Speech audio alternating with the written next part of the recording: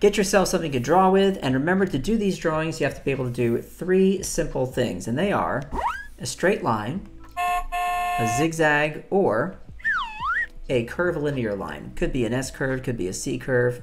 Alrighty, and let's just jump right to it because we are running out of time. We got to get this show on the road. Okay, we are going to start today's drawing with a nice, simple horizontal line like that. Okay. Alrighty, now then we're going to angle up this way. Alrighty, check it out. Now I'd say that's about a if this is a 90-degree angle, we're going to go at maybe like a 120 or something like that. So up we go. Okay. This line is obviously longer than this one here, so you want to make sure that you do that. And we're actually going to come right back down again. Check it out. Down we go. I think that's an example of a really nice long zigzag. All right, we're going to do that again. We're going to pop out this away. Different angle slightly. Okay. See that? And then back down again. Any guesses as to what we're drawing? I wonder if anybody out there knows. All right, now I'm going to take this and I'm going to make it almost a 90-degree angle, but not quite, maybe like 110 degrees. Didn't know you'd be doing so much math when you draw with me, did you? See that? Come back down this way. And we're now going to cut straight back. Okay? Straight back. And we're going to stop short of this line. Okay. We're stopping short of that line. So this is a little bit reaching out farther to the right than this line is. Okie dokie. Now, here comes a diagonal line. We're going to take a diagonal line. We're going to drop it down right here next to this line, but not touching. Okay? Down we go. Like that. Any guesses? Let's see. Clever. Steve.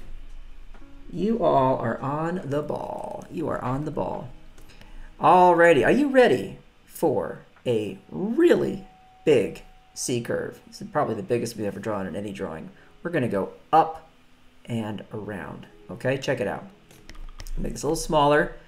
All right, here we go. All the way up. Okay, need to take a pause. Go for it. I'm going to do that. I'm going to take a little pause. And keep it going. Okay.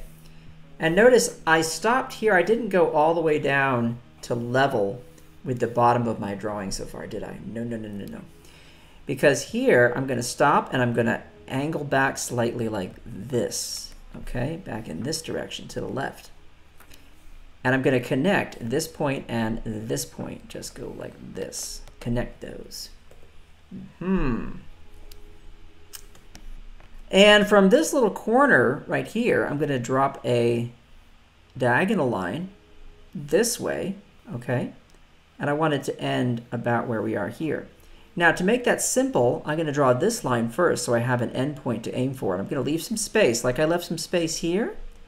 Leave a little space right here. Just drop back like that. Okay? And now it's easy for me to just go and connect that right there. Okay. Alrighty. Now, what about the shell of this snail that we're drawing? Here's what you do. You're going to start at the bottom here, and you're going to come curving up this way and loop around like that in a nice little spiral. So around we go and up. See that? Start here and I go around and up, and then I come down and I keep going until I wind up with that. That's probably a really fun thing for you all to draw. It's fun to draw spirals, isn't it?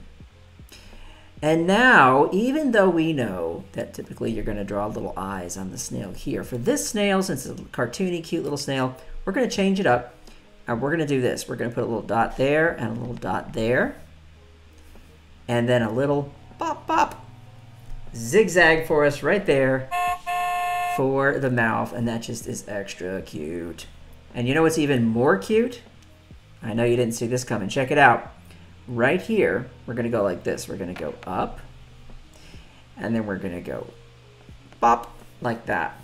And next to it, leave a little space and go pop, same kind of deal. Okay. And then I want you to go back, see that? back a little ways, and then down. So we go up, out, and back, and then down. But right here, check it out. C-curve, up and around, and stop right there.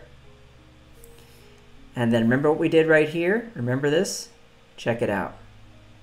Up and around, just like that. And guess what? You've got a cute little baby snail hitching a ride on this bigger snail.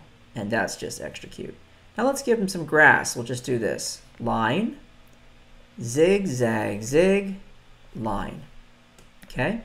Line, zig, zag, zig, line. Come over to this side.